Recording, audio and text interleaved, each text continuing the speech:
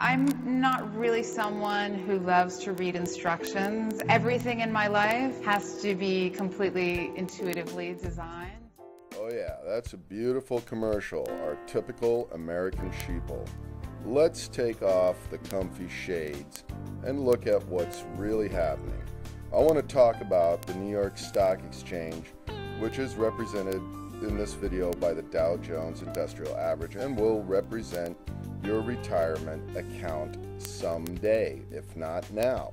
We've got a lot of people getting out. It's the baby boomers getting ready to retire. First, let me go over price as defined by value. It's the ratio of two values, and I'm going to give some quick examples here. For instance, oil. A barrel of oil exchanges for $101.15. Gold exchanges for $960 at this time. However, if the value of the dollar falls, it will take more dollars to buy the same ounce of gold. Now, not all ratios have units. For instance, the euro to the dollar is presently ratioed at 1.15.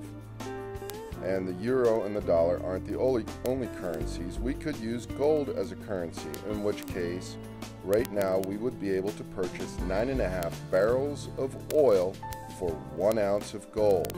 Now, this ratio isn't static. Let's look at it over time. We see that, for instance, oil has ranged between 8.5 and 12 barrels per ounce of gold. Okay, now, we can look at the New York Stock Exchange as a commodity. Although it's indexed, it is price weighted, so we can think of it in terms of dollars. Here is the Dow Jones and its performance over 2 years. So we're actually sitting at 12.5% gain over a 2-year period as denominated in dollars. Well, what happens if we look at it in other currencies? For instance, in gold, the Dow Jones has lost over 25% in the past 2 years. In terms of oil, the Dow Jones is down 20% in 2 years, although it had nice early gains. In terms of euros, our brethren across the sea see us losing. They've got to be laughing at us. Look at the difference. Here we are. We think we're going up, and the Europeans are looking at us saying, no, you're not. You're losing money. You're losing purchasing power. All this stuff that you really have to buy because the dollar itself is meaningless. And the real joke is that when you cash in your retirement account, you're going to have to, guess what? Pay taxes on 12.5% gain.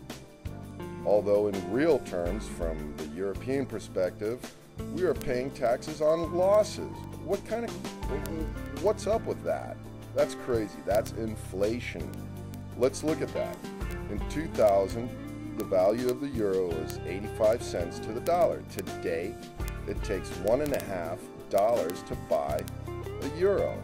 So this is the value of the dollar has lost 44%. And here it is. So what's the difference between Euroland and North America? Both highly industrialized, very consumptive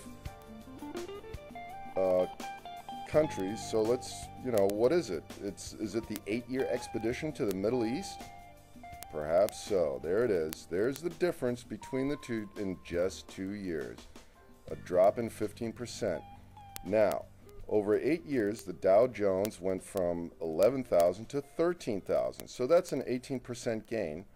And we are already aware that the dollar lost 44%. So in reality, your Dow Jones retirement account has dropped to 66% of its original value in real-world terms.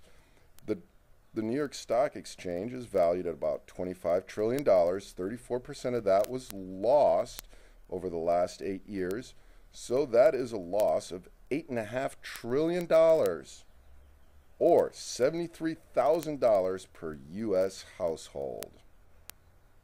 Wow. Fascinating. Okay, now back to oil and gold. We have organics starting to become more valuable than inorganic. So oil, the trend is that you will be able to buy less oil for the same amount of gold over time. In fact, oil is gaining about 3 to 4% per year over gold. Please keep this in mind. Okay, now let's relax and go back and put those comfy shades over our heads. Please rate this video if you found it instructional. Pass it on to your friends. They may need some help. And don't forget to vote for Ron Paul. Good night.